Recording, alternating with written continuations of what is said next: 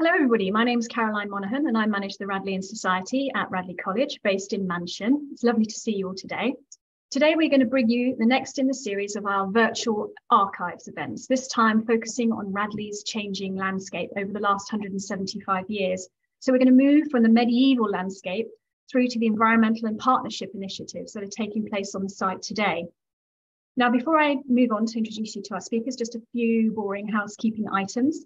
Please do keep your microphones on mute. However, we do want this to be an interactive session. So please, if you want to ask a question verbally of Claire or our other speakers, then just pop your hand up on the chat or in person, and I'll direct the question. I'll direct you to answer at the right time. You can also, of course, use the chat function on Zoom, which I'll keep an eye on, and again, just direct any questions to any of our speakers. Please note that the event will be recorded. This is so that other people who couldn't attend today could watch it, so just please note that. Now, I'm delighted to be able to introduce our speakers. So we, of course, have our wonderful archivist, Clare Sargent, who's worked here for 25 years, so she knows this place inside out. She's going to be leading the conversation today. And we'll be joined by David Anderson, our estate's Bursar, and Charlie Herbert, Director of Countryside Centre Partnerships. Now, David and Charlie will provide their perspectives on Radley's changing landscape and talk to us about how it's likely to evolve in the future. So without further ado, over to you, Claire. Thank you.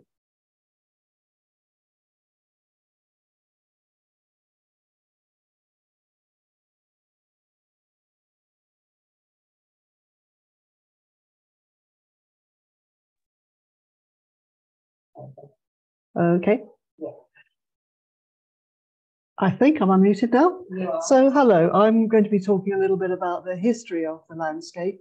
And really, as Caroline just said, this is very much an informal event, inviting you to join us in talking about it. We're going to start, the very first image we have here is the 1914 Ordnance Survey map. And one of the things that does, Caroline, if you'd like to move us on to that thing, this map shows all sorts of things which have now completely vanished off of our screen, off of our world. We've got a shooting range, we've got the sewage site down by College Pond, we've got the 18th century ice house marked there on the edge of what is now the golf course. And it's a real sign of change and continuity within the landscape. And if we move on to the next image, one of the things to remember about Radley's landscape is that it's almost, historically, it's one of the most important landscapes in the country, one could say, because the land itself has only, for the last 1,000 years, been owned by 4 institutions. Before the Norman conquest and up until the dissolution of the monasteries, the land around Radley Village and what is now the parkland at Radley, our pitches and so on, was owned by Abingdon Abbey. They ran it as a grange. That's a farm land. And we have records from the 15th and 16th centuries, obviously the early 16th century, talking about land management, about the deer park which they had, which was actually has now been identified as over in Radley Largewood, orchard trees that they kept, and so on. So it's basically, it's been farmland for that time. After that, after the dissolution, the land belonged to the Crown for a very short time, about 30 years, and eventually was bought by the Stonehouse family in the 1560s. The Stonehouse and Bowyer families then owned the land and developed it as an estate right the way through until 1815, at which point, due to various shenanigans with coal mines and canals and goodness knows what, they managed to bankrupt themselves very nearly, in which point they started to lease the land out. But they did not actually sell it until the 1880s. 1847, it was leased by Radley College for 20 years. So we've been on site now for 175 years. We've owned the site since the late 1880s. So you can see that actually what we've got is a landscape which has been curated, looked after by very few institutions and by people who have been concerned about its care over a very, very long time for each group. What you can see here actually is the English Heritage LIDAR image of Radley. Now you've got the contemporary school, including the donut and various bits of new building and so on. But what LIDAR does, this is a light detection and ranging system using satellite-controlled lasers. And what it shows is every slightest bump in the ground. And what you can see here really, really clearly is the Radley medieval landscape.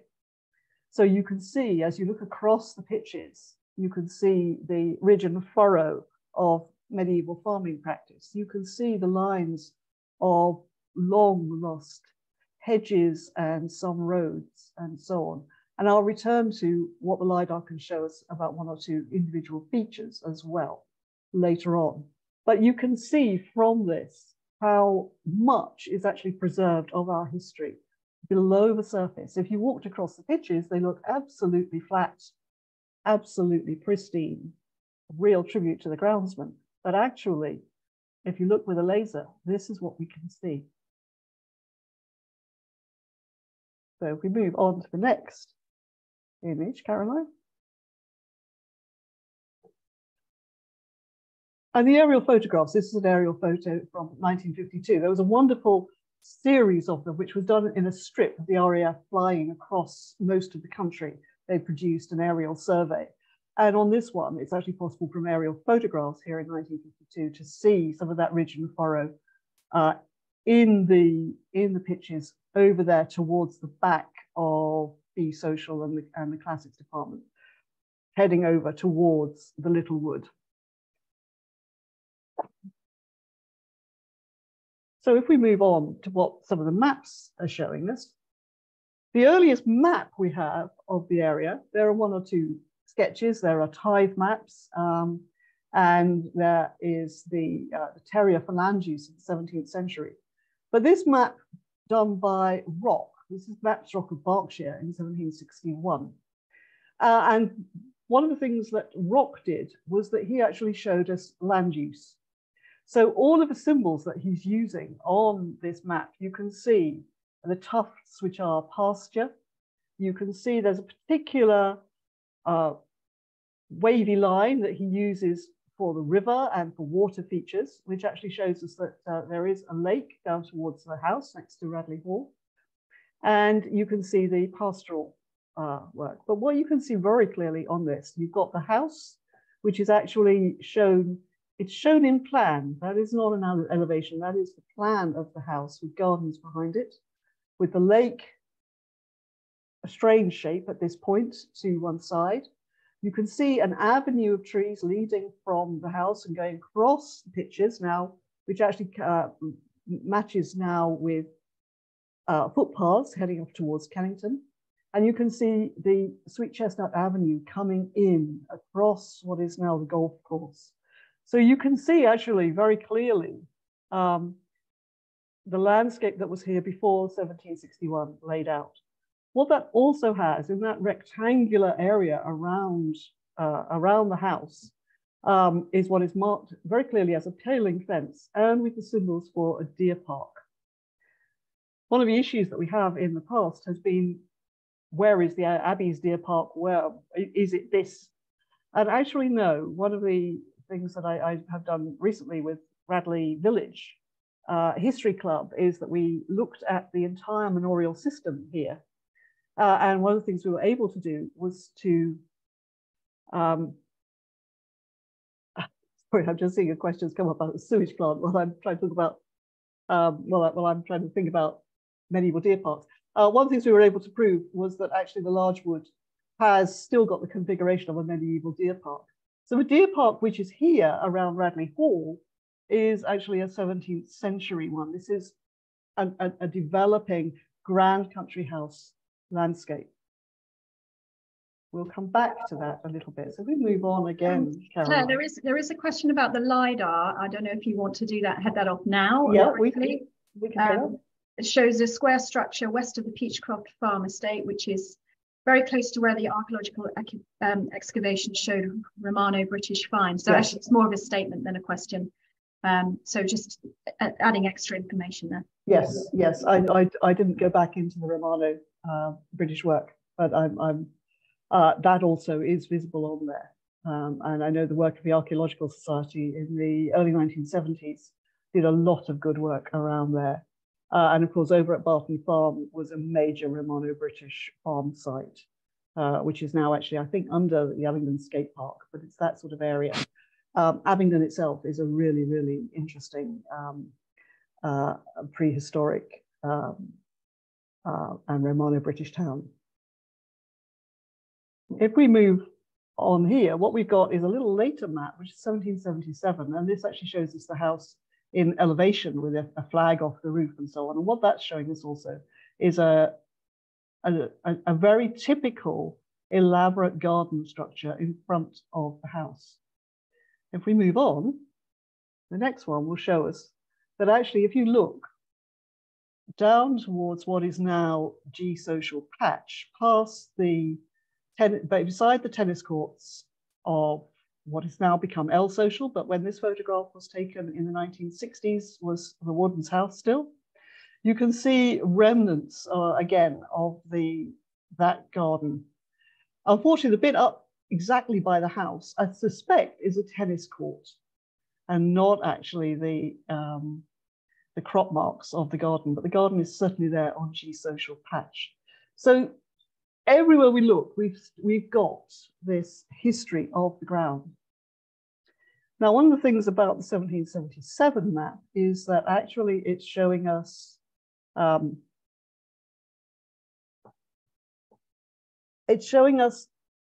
something which is actually at its time it's an anachronism, because in 1770, Capability Brown came and worked for William Stonehouse.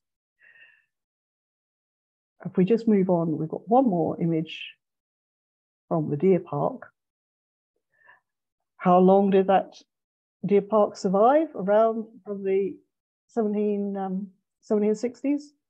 Well, this was a drawing by a boy who was at Radley Hall School. Now, Radley Hall School was here from 1819 until about 1843 or so. As a private school for nonconformist boys. And this lovely drawing of the fallow deer in Radley Hall Park is by one of the boys from that school. So that deer herd was still here right up into the 1840s and still being kept as a park.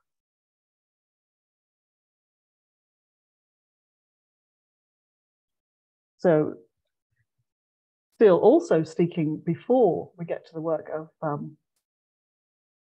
Capability Brown, one of the things that we see, we saw on Rock's map, there was Jesus, the Sweet Chestnut Avenue, snaking down from the Oxford Turnpike. The Oxford Turnpike was the major route between Abingdon and Oxford, and actually between Oxford and London. And it went up there past Lodge Hill. And that was the main entrance into the estate house, into the estate. We switched all of our directions to come down to what is now our lodge and onto the Kennington Road.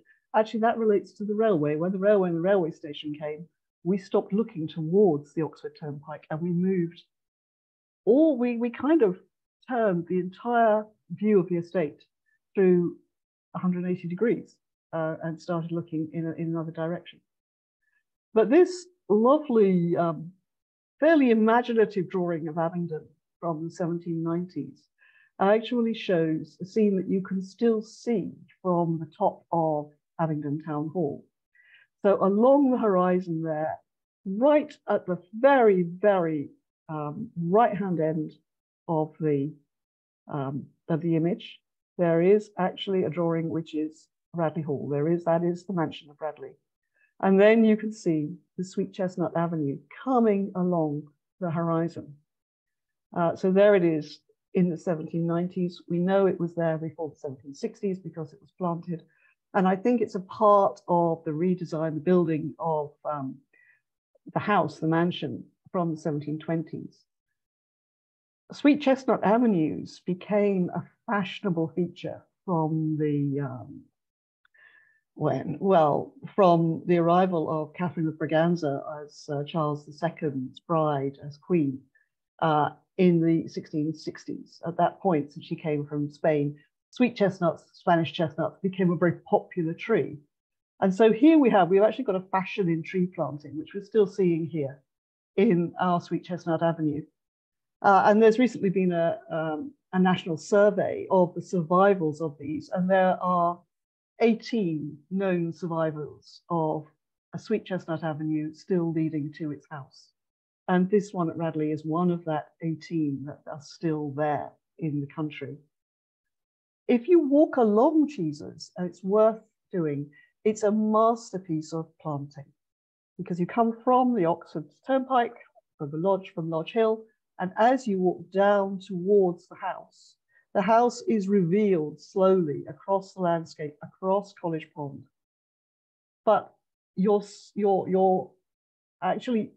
view is diverted. So as you come, if you look left on that walk, you're actually just below the ridgeline. So you don't look in that direction at all.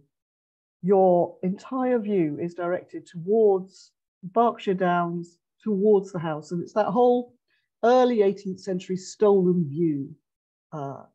It's actually pretending that whoever owned this place actually owned all the land that you can see, all of Berkshire, across to the Downs.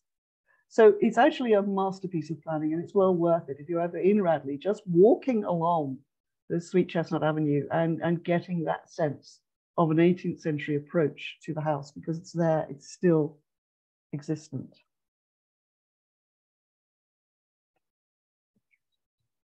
So in 1770s, Sir William Stonehouse employed Capability Brown. Now we know this from Capability Brown's own account book, where he talks about the bills for Sir William Stonehouse at Radley Hall.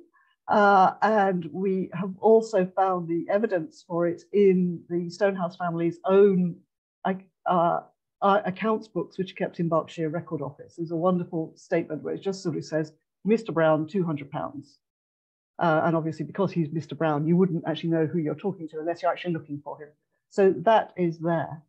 But one of the other things that we've also done is to actually try and work out what it is that Capability Brown did at Radley. He was paid about £670, which is a middle rank. The magnificent landscape, somewhere like Blenheim, was £20,000 at the time. But there are quite a few, particularly at this sort of level of gentry, and a lot of them actually connected with the Stonehouse family and with Radley Hall, which actually was part of a patronage network, which actually, interestingly, is linked through Sir William Stonehouse's sisters and nieces. It's a patronage network going through the female line, which is something that is very seldom looked at.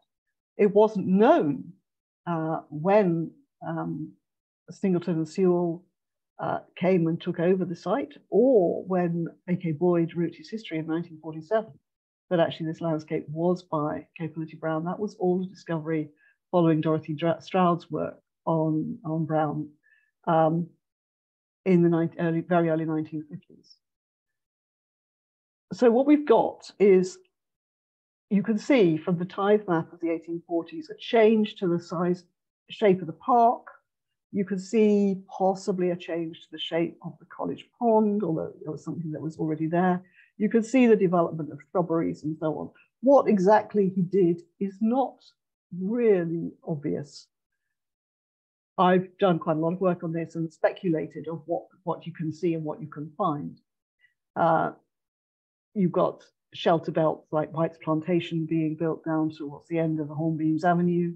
You've got possible changes to the shape of the Littlewood and so on. There is one point you can see if we move on again, Caroline. This one's just gone backwards for me. You can see right past College Pond, there's a right angle. And that is actually a right angle ditch, which was an original line for that deer park of the 17th century. And here it is still on the ground. It's just past College Pond. It's there on the corner of the golf course. And really unusual to have a right angle in the middle of a field ditch system. But there it is. So the only evidence we have are Turner's drawings, which are in the Tate. He did these when he was 14 years old. You can see a little bit of the paling fences. You can see the beginnings of sweeping away a lot of the fancy work, and Turner's very typical, Capability Brown's very typical clumps of trees and so on that he would bring in. And if we move on to the next image, a key feature of his work, which is the ha-ha, and that brown ditch you can see in a line across the south side. So that whole elaborate garden that we saw has been swept away, and we have a ha-ha, which allows views right across the landscape and allows the bucolic, idyllic landscape to come almost up to the house. So if we move on again, this is the prospectus for Radley Hall School. And this is basically that ha-ha in action. You can see you've got carefully positioned cattle and sheep and so on. And I know that, Charlie, I think you're aiming to get this view to come back again, aren't you? You should convince David. But yeah, it would be lovely, I think, if we could resurrect that to a certain extent with sheep grazing within the campus itself. Yes, it's very much a thing that we'd really like to bring back. But this basically, this is the view that Sewell and Singleton saw when they came to Radley Hall, and they decided that the beautiful place was what they really, really wanted to see and to provide for their boys. They're not looking for a normal school. They're looking for a country house set perfectly in an idyllic landscape. And this is what they saw. And if we move on to the next, and this is what they tried to keep. So George Pine's picture of 1855, we've got the end of the dormitory there, the end of our F social dormitory with dormitory clump still in place. And this is possibly, it may be a Capability Brown planting. I'm more inclined to think that it's actually that he reused some of the trees from that long avenue that went across the pitches from the house. But one of the things that was that Singleton discusses is that as they laid out the plans for the dormitory, for the chapel, for clock tower, all of those things which make up Radley, they were concerned to avoid the magnificent trees. So Radley is actually positioned to avoid the planting that was already in place to make the most of the landscape.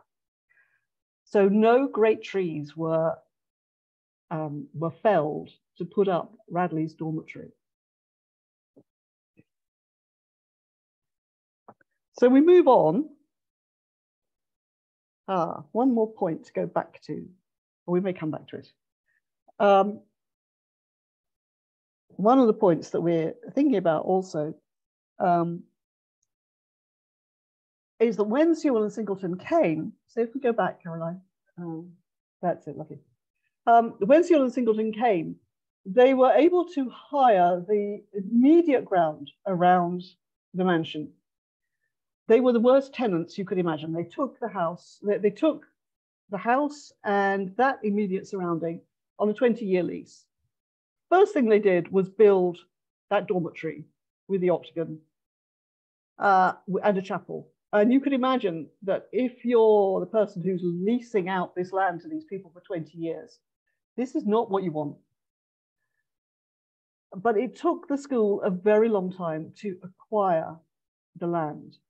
And one of the things that it did was to slowly be able to start to use the parkland. At the moment where they're playing cricket there in front of Dormitory Clump in the George Pine picture, they're trespassing. but they're making use of the parkland. Fallow deer are probably down at the far end in the wood.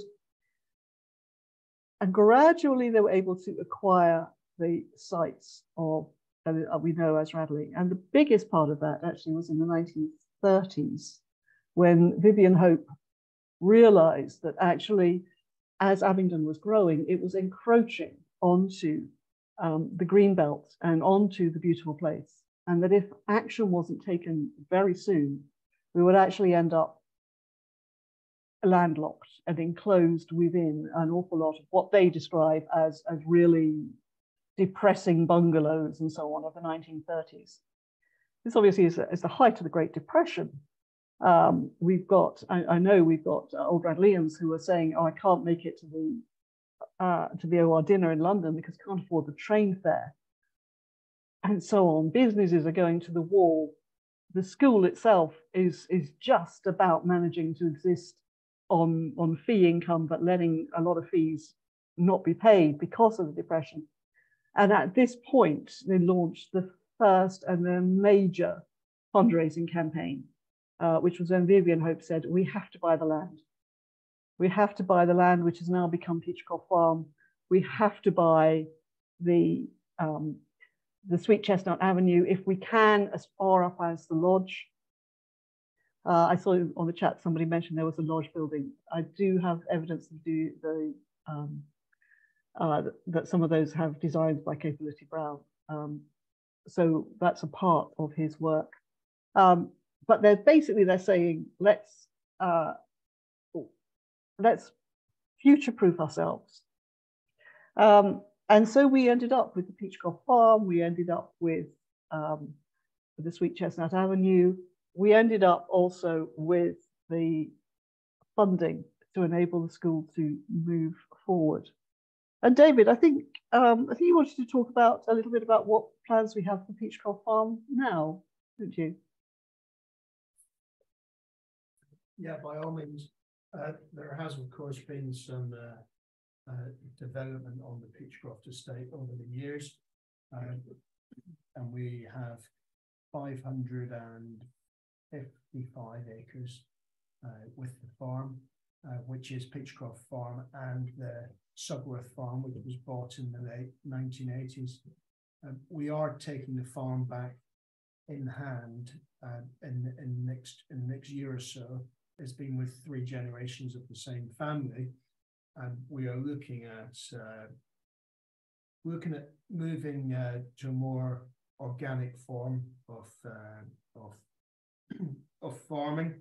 It won't be us doing it; it will be a contractor, but we will put down some contractual terms to make sure that we do this more responsibly. And the other thing that we are planning to do is plant 27,000 trees to the north of the pitches, which will link together the Radley Bigwood, Radley Littlewood, and Bagleywood. So often when you put in for planning applications for new buildings, they ask you to have a biodiversity offset, and they ask you to do 1 acre or 2 acres, and you get people just put in these little squares or bits of land wherever they don't want to use them, and you end up with this little island of sustainability. And what we're trying to do, and there's no planning for this, this isn't a planning contribution that we have to make. This is something that we want to do. We want to join all these together so that we have a biodiversity corridor.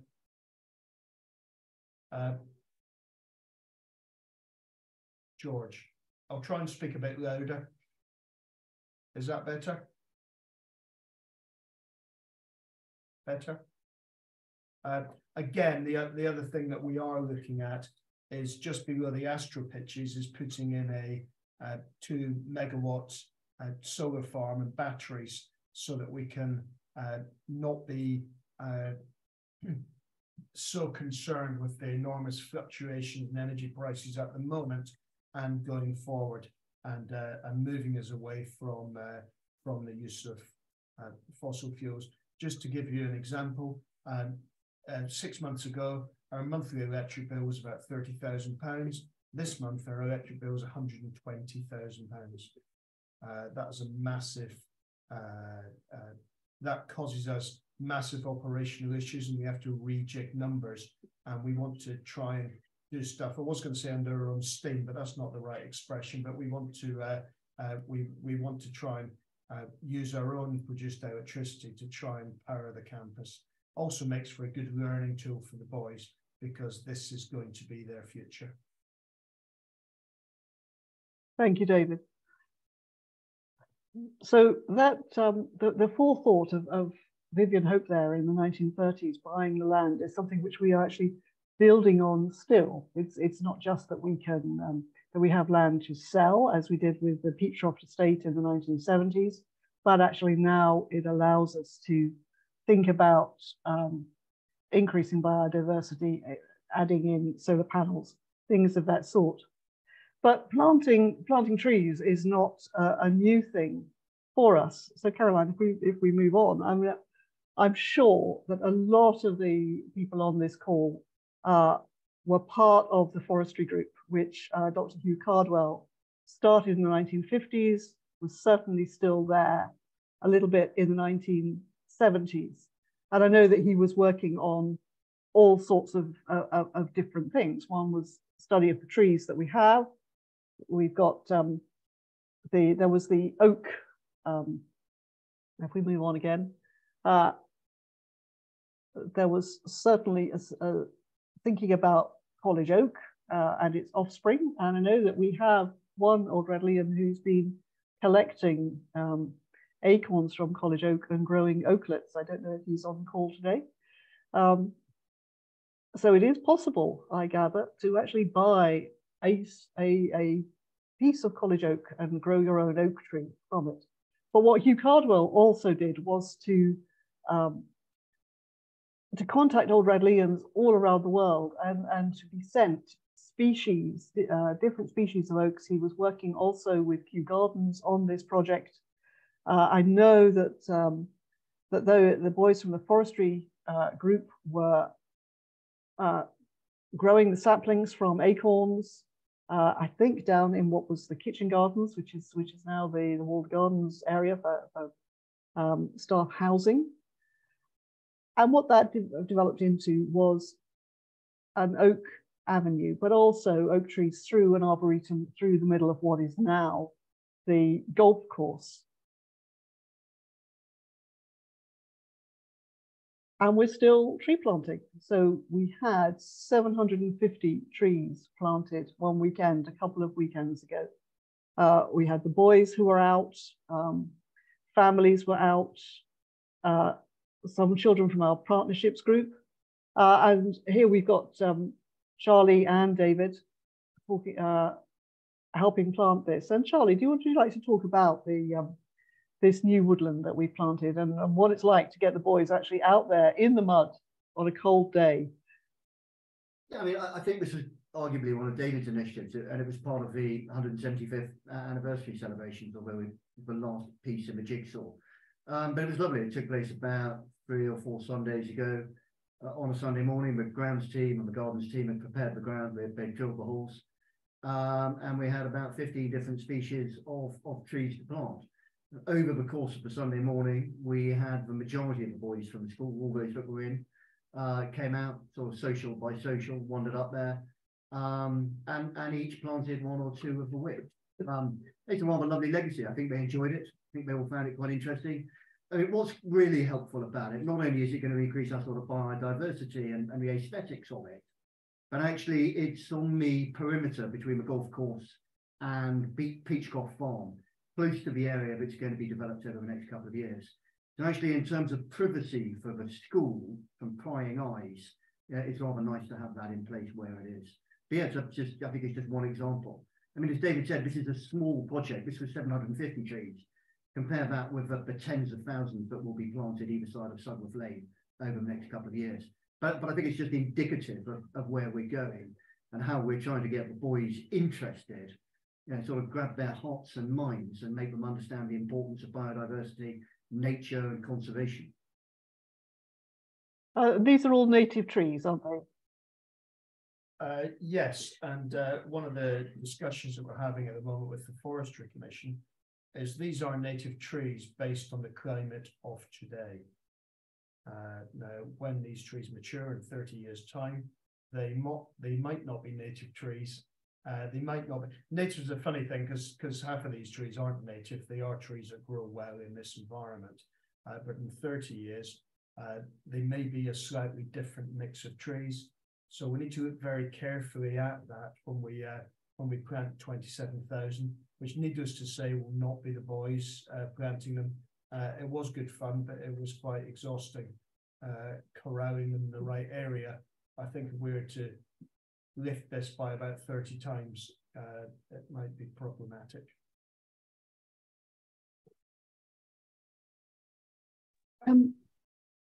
George Cornelius has a question for Charlie and David while you're off mute.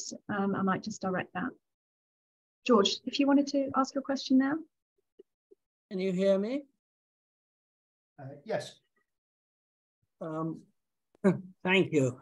I'm very pleased to hear what you've just been saying about the tree planting and providing some of the your own electricity.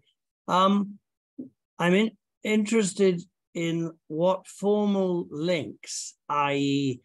membership, for example, that the school has, or the group within the school that's interested in sustainability and the environment, what links they have with the major organizations, charitable organizations, like the Wildlife Trust, the Woodland Trust, Blue Marine, Friends of the Earth, World Wildlife Fund, etc., all of which I have now become involved in to a greater or lesser extent, so that you would have a steady flow of conversation with those organizations as to the progress they're making, and maybe that would greatly increase the degree of enthusiasm amongst the boys in question.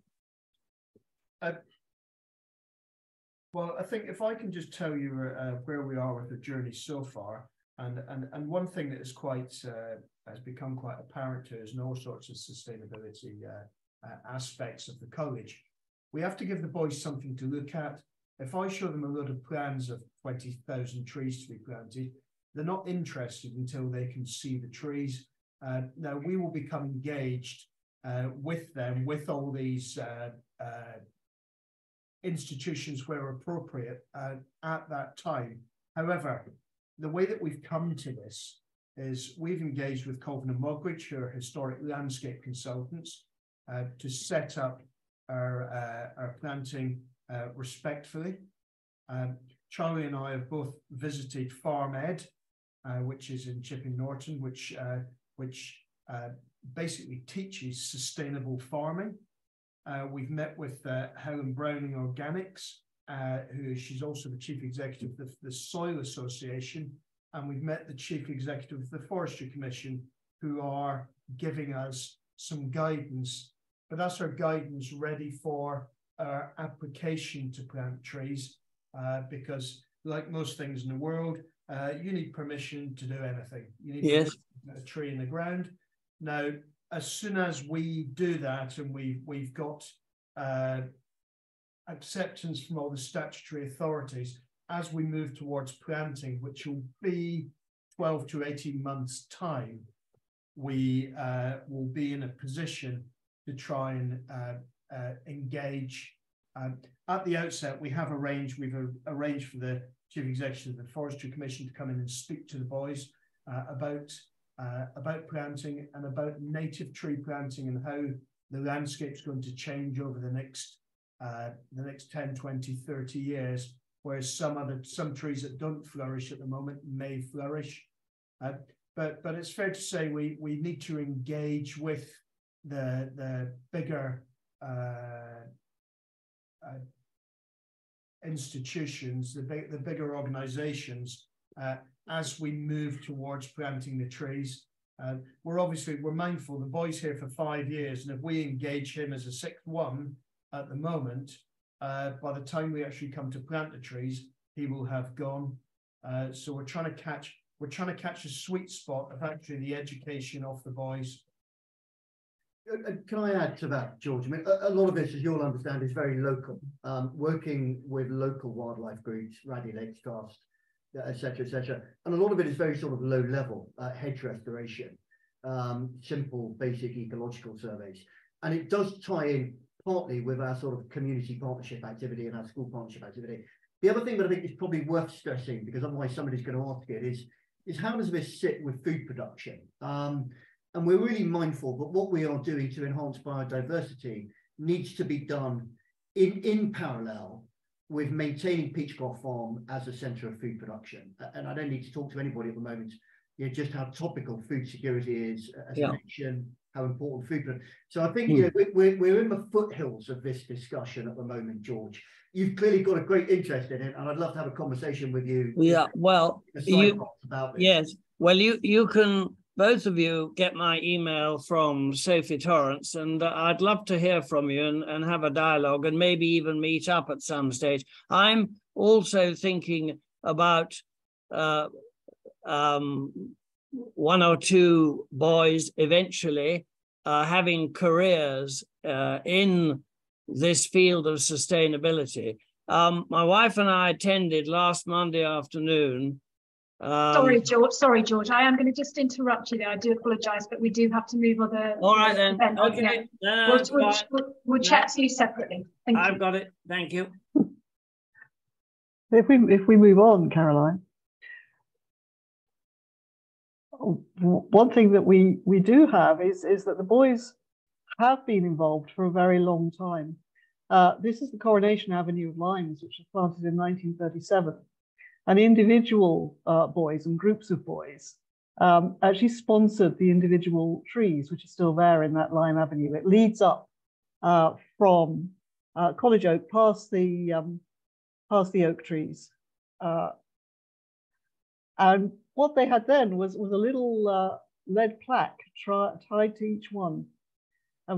Very few of those have ever survived. This is the plaque that was presented by a study group, which was Tony Money, PB Sessions, and I think R.L. Harrison and Doiser. So there are ways of the boys being related to and remembering things. And one of the issues that we have, obviously, is that quite often we have people who ask for commemorative trees, and we have a lot of commemoration across the site in different pieces of planting. Sometimes it's much something like we have a magnolia in memory of a plumber, and a rose tree in memory of Rose Morse, who was the cleaner for art. But a lot of trees, and I think one of the things that we've done recently, and David might want to come in on this again, because it's something which we are asked about a lot, is that recently we've established a policy on free gifting, if you like, and commemoration, so that we actually know what's out there and where it is and how it's marked. David, would you like to comment on that a little? Yes. Yeah, over the years, it has to be said that we have uncovered stuff that we didn't even know was there because it hasn't been catalogued. But now Claire has catalogued as much as no doubt we will uncover some more some more bits. But we've got now standard stone and standard plaques and standard typeface, so that these things look consistent around the campus. For example, I see some timber plaques that aren't going to last very well, and some and also some benches that look at some of the specific views that were very important to old Radleians. But these benches, if we don't spend the money or get the right specification, they don't last forever. So we are trying hard to catalogue what we have and make sure that we have a strategy going forward. Thank you. And one of the other photographs that we see here, this is taken by Richard Langstaff when he was an H. Social Shell in 1951. And this is a view, I think, from the top of Memarch down Chestnut Avenue, going towards the lodge there. It's a wonderful array of cars. And at this point, the Chestnut Avenue, the Addington Avenue, which was planted to commemorate the 50th anniversary of the school, in memory of the first Lord Addington, who bailed us out in the 1850s before we went completely bankrupt. And when it was planted, it was a double row of chestnuts, horse chestnuts. And one of the issues that we've had recently, of course, has been chestnut dieback. And again, that's causing us to have to replant that particular avenue. And again, David, would you, I know people ask as they come up the drive, what's happening to the chestnuts? We have them surveyed by a tree climber every year. They do have a limited life. They have leaf miner and bleeding canker.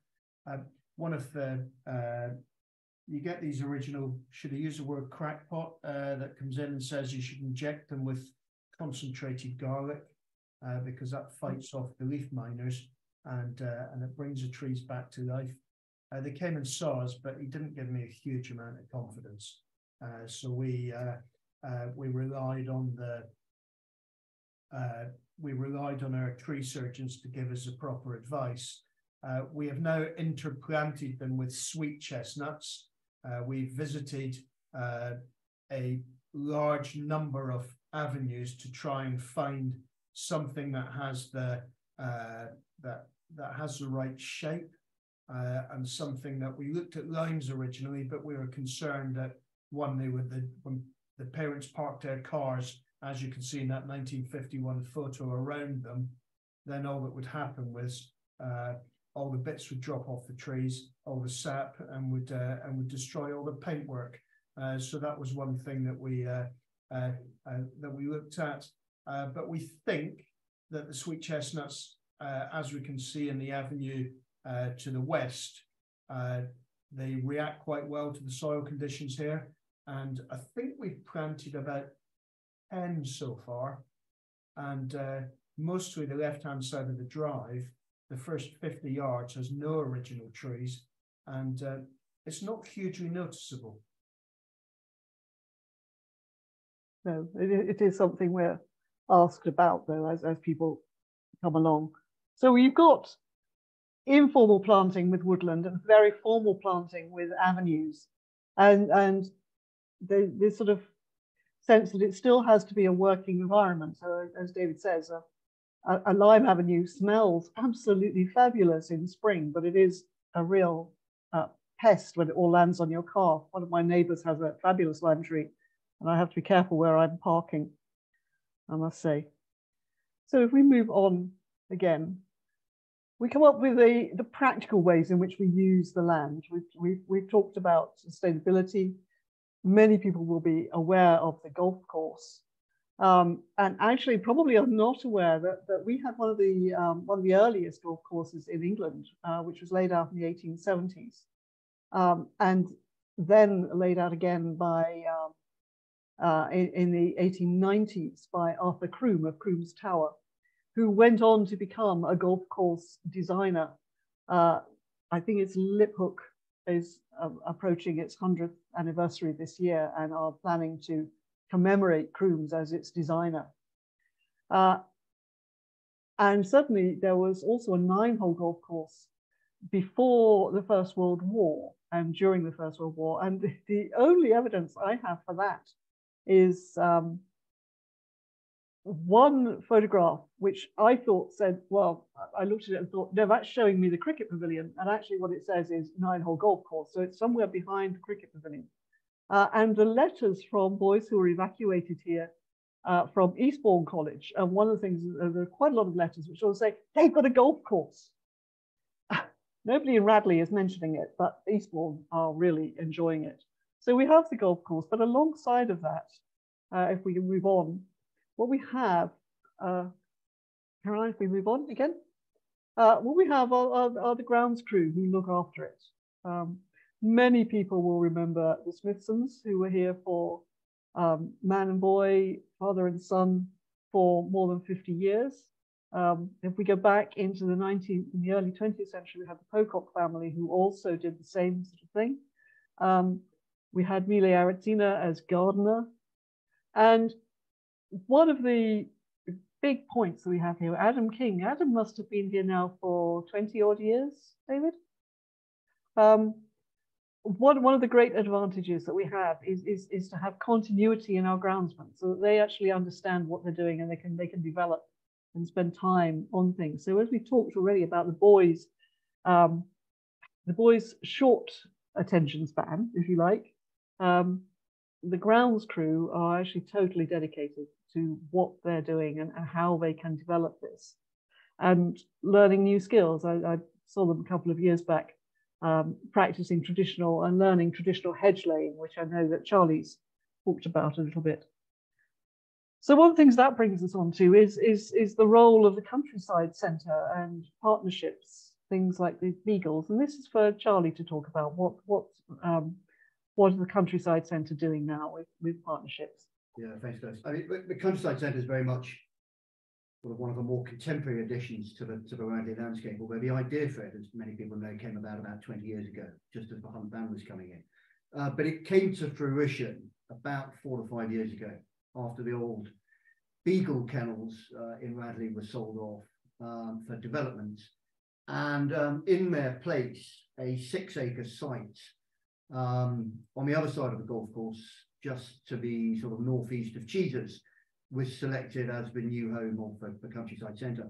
I suppose it performs 3 functions, the Countryside Centre. Firstly, it is still the home of the Radley College Beagles, and it has up there a state-of-the-art kennels, which I suspect many of our listeners have visited. It's also a small holding on which we've got some livestock, which is growing in diversity and in numbers. But I mean, the key part to it now, and the reason I've come in, is its third role as a sort of countryside education centre, a platform by which we can educate our boys and our strategic partners from other schools and charities about those issues that we touched upon earlier, sort of sustainability, biodiversity, environmental issues, farming in the 21st century, food production, sustainability, and also some country skills and field sports. So to sort of, the aim of the Countryside Centre is to do all of that. Where we are with it at the moment, 4 years in, we're still developing the centre. We're about to expand from 6 acres in its current site to take on another 14 or 15 acres, which will allow us to further expand the sort of the range of the livestock that we hold, but also to do more work in terms of sort of nature reserves, take back in hand a small pond, some hedgerow, little woodland spinney. The second thing we're doing is developing the internal offer. The warden rightly wants to get better use out of that Countryside Centre. This year, for the first time ever, we've had a mandatory shell programme. Each shell in his first year here at Radley will now spend between 4 and 6 Wednesday afternoons up at the Countryside Centre, being introduced to the work of what we do and those themes that I spoke about. And then the third aspect, and perhaps the most exciting, is expanding the external offer. How do we use the Countryside Centre, and how do we use the land holdings here, Peachcroft Farm, the campus, the Countryside Centre, to work with our partners? And this is fascinating at the moment. You know, the obvious stuff from simple farm visits from primary schools, but we've partnered with a brain injury charity in Kennington, who come to us once a week to conduct mental and physical rehabilitation for adults with brain injuries. And then we're doing some interesting work at the moment with some of the local state schools on alternative provision, countryside-focused alternate provision from teenage children that have either been excluded from school or on the cusp of it. So it's using that Countryside Centre, using the rich 800-acre assets which we've got here for the wider use of the school, the local community, and our partners. Thank you. And it's seeing the film of what's going on. We've had you all roasting chestnuts and doing some wonderful, fun country activities. You mentioned College Pond there, and if we go back to the LIDAR, one of the questions has always been, well, what is the origin of College Pond? And actually the LIDAR shows, you can see the lines of ridge and furrow ploughing going across it from the medieval period. And that actually joins up on both sides, which kind of implies that College Pond, as it stands, as a large body of water, is a relatively recent development. Obviously, it's sustained because it's at the lowest point. I know we saw it marked on Rockspat. I know that it was set up for carp fishing in the 1760s, because I've seen there's a wonderful page on the Stonehouse family archive accounts in the archives of Berkshire, where in the middle of talking about paying the servants and everything else, there's just a list of carp by weight that have been caught in the pond. So it is pre-Capability Brown, but what he possibly did was to change the shape of it to make it more serpentine. But one of the aspects of all of the sustainability at the moment has been to, first of all, to open up the view as you come down Cheeses to the house across the pond, but also to repair and restock the pond itself. And that's, again, one of the countryside pursuits that you've been looking at, isn't it? Is the Trout Fishing Society are back. So they're there and doing all of those different things. And if we move on to the next thing, we've talked constantly about biodiversity and about sustainability and survey. The first survey of the Radley district, history, botany, etymology, and geology, was actually done by the Boys of the Natural History Society in 1906 and published, redone and published in 1912 as a booklet. It's a very, very detailed survey. You've got the Latin names of everything. You've got a full scientific study here. This was redone and revisited in the 1940s.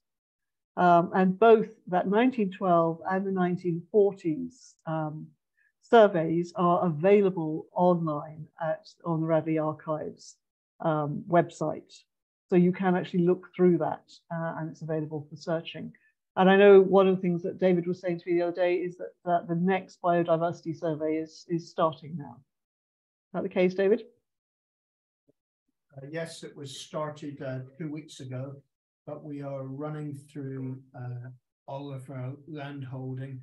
That's well, not the whole farm, but the perimeter of the campus to encompass also the countryside centre.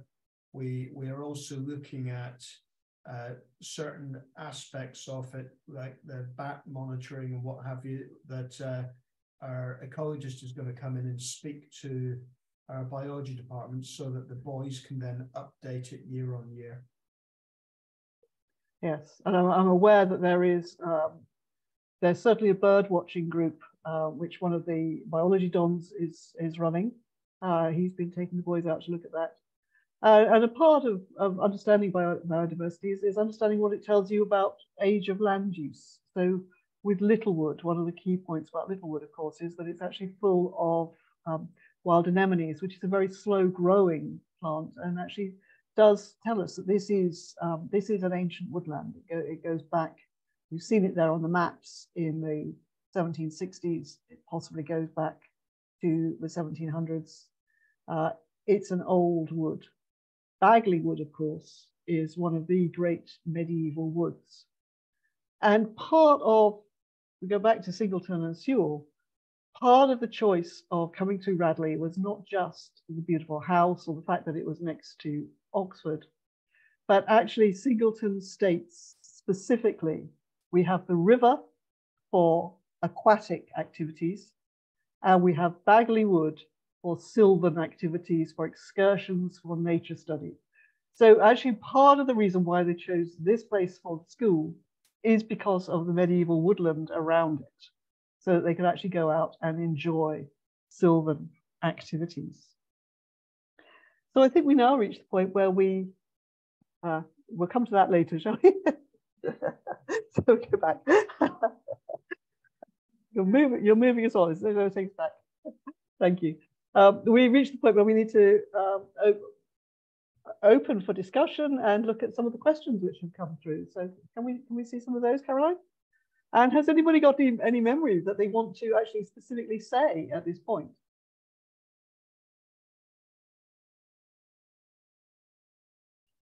I do. There is one question that was put onto the chat at the beginning we could circle back round to, yep.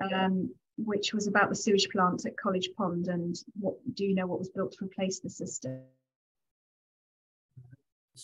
I don't. David might. The sewage plant was then moved to the other side of Kennington Road, down by our maintenance store, which is next to the primary school. And that was, I don't know when it stopped being in operation, but some of the structure is still there today until the 1950s when we went on to the mains, and that's both the sewage and water, because up until that time the water was extracted from the borehole. There was a point, if we go back to that map from 1914, where actually we were very much more self-sufficient than we are now. So we had our own sewage plant. We also had our own gasometer. So we were making our own power at one stage.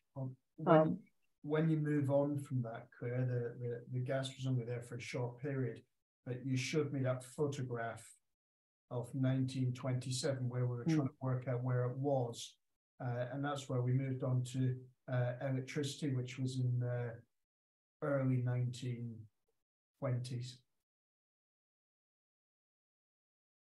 And okay. Bizarrely, that was down by the Fives Courts, and that's why it's, you know, our electricity infrastructure should never be in the position where it is, which is in the trees by Sea Social. But that's just historical, because that's where it was called the power station. Was built in the early 1920s, so we're kind of stuck with all the infrastructure. Right. Tony Dinant just had a comment that came up on the chat there about something by the Kennington Road.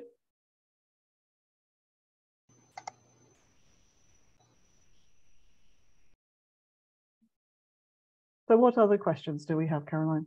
Anything else come up? No, that seems to be everything that we have on the chat so far. If anybody else wants to ask any questions, do just come off mute and ask away.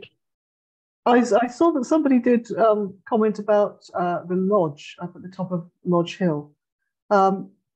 Yes, when I was researching Capability Brown, I had a close look at all of the Turner drawings, and he draws two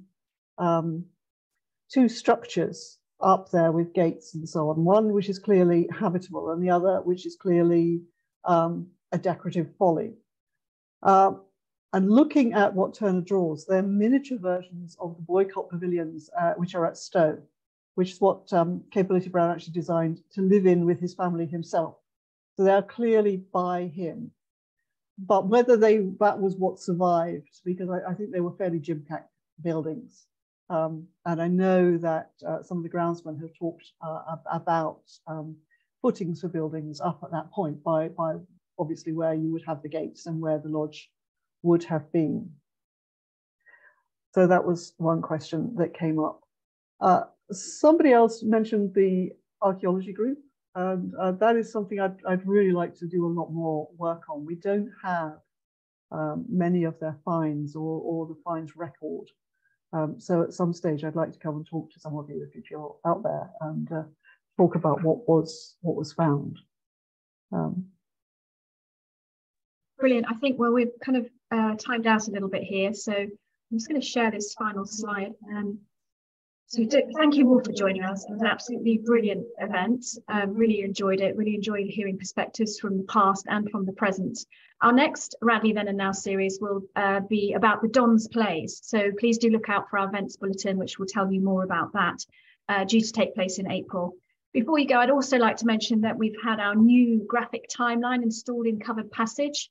It's all the way along one of the walls. It's a fascinating journey through the history of the college over the last 175 years. So if you are ever on site, or if you want to come and visit us, get in touch with us, and you can have a look at that, or you can come back on Old Radleian Day in September and see it then.